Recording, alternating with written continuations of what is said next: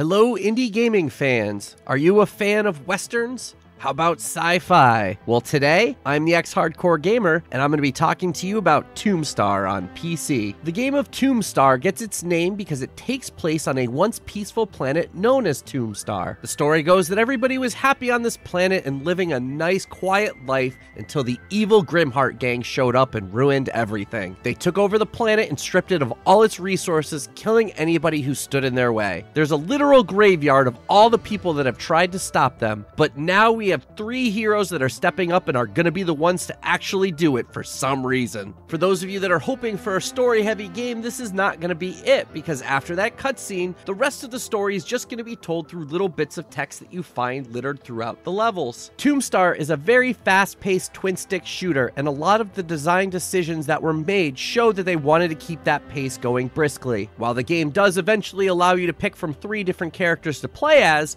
you will start off only being able to play as Jack Galloway, and this is the character that will take you through the tutorial in the first few levels until you unlock the others. Each character has their own different stats, starting weapons, dodging moves, and ultimate abilities. This makes for each character to play differently enough that you'll actually want to play as each one of them, or at least find the one that suits your playstyle most. The levels are set up to be randomly generated rooms, much like many other dungeon run type games. Every single time you play, it's going to be different, and you never quite know what's going to be in the next room. Once you walk through the entryway, there will be a fog of war that will be lifted and reveal what's up in front of you. Sometimes it's a room full of enemies that need to be cleared out before it unlocks and you can move on, or sometimes it's going to be some much needed upgrades. Once a room clears, not only is it unlocked for you to be able to move on, but you will also be dropped some sort of item that will help out, whether it be money, upgrade chips, or maybe even some health. Another great feature that keeps things moving quickly is that once you complete a room, then you unlock that room's teleporter. Essentially, once you're out of combat, you can teleport to any room that you've previously gone to. Since the level layouts are randomly generated, sometimes you may find yourself far away from where you need to go next because you've hit a dead end. Now, you just simply tap a button and you can warp right to another room. Another mechanic with speed in mind is the fact that once you complete a room and you are out of combat, your character will automatically start sprinting. It is an option that can be turned off, but I found this was very useful and helped keep things moving along. As with other roguelike games, you will be able to collect perks that will help you out and give you different abilities in the game,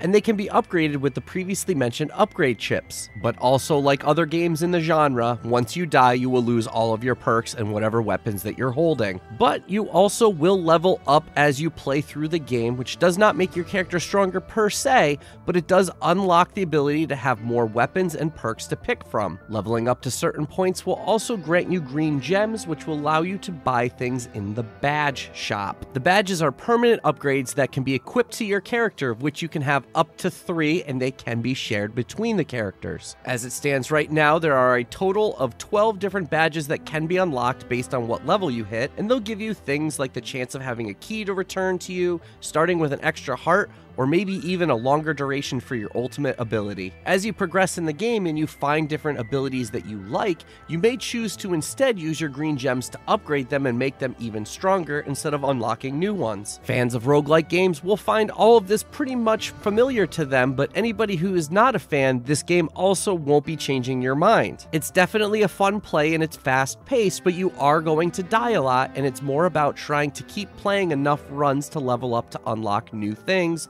versus actually just trying to get through the whole game in one run. Eventually, you will be able to get to that point where you can do that, but don't expect it to be anytime soon. TombStar thankfully gives you the choice of being able to use either mouse and keyboard for controls or just using a standard controller as well, and both felt very comfortable and easy to use. Despite a story about a king coming in and destroying an entire planet and killing anybody getting in his way, the graphics are a very cartoony nature with a little blocky style to go along with it as well. I found that the graphics looked and ran great, and thankfully, due to the cartoony nature, it's not very demanding on your system. It only requires a GTX 760, and even the recommended is the now over 6-year-old GTX 1080. On my RTX 2060, I had no problems running the game at well over 100 frames per second consistently at the 2K resolution with all the settings at maximum. Just as TombStar is a mixture of genres as well as settings, so goes with the soundtrack. It's going to mix the sounds of trying to be like a soundtrack to an old spaghetti western, but also has some futuristic sounding electronic type music. While it definitely works and fits the game, it's not something that I'd find myself wanting to listen to outside of playing it. There were even times that I felt like I didn't really need to even be listening and I would put something else on instead. It's definitely unique and it's hard to compare to anything else, but the closest I can come to is kind of an odd, outdated reference. If you remember the old Rammstein song Engel, it sounds similar to that, where you have some whistling mixed with electronic music. While TombStar won't be getting the Golden Genie Lamp Award, it is definitely something that still is a lot of fun and easy to recommend to fans of the genre. If you like being able to play a twin-stick shooter and having lots of stuff to unlock, then this is a good game for you.